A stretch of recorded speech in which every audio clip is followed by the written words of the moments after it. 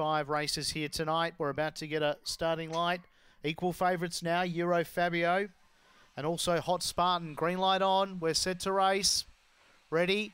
Lids are up, they're away and racing, and away quickly in the centre was Springvale, Georgia. They're compact early, going with it was King Percy.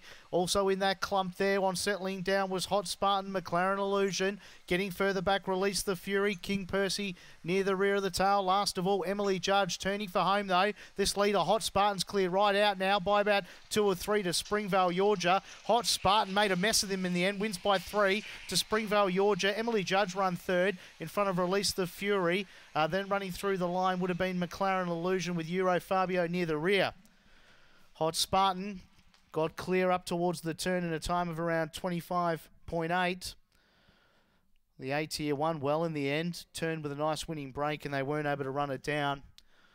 Numbers will be 8, 2, 7. The first 3 past the post, and then we just wait on 4th placing to go up in the frame. 25.81 the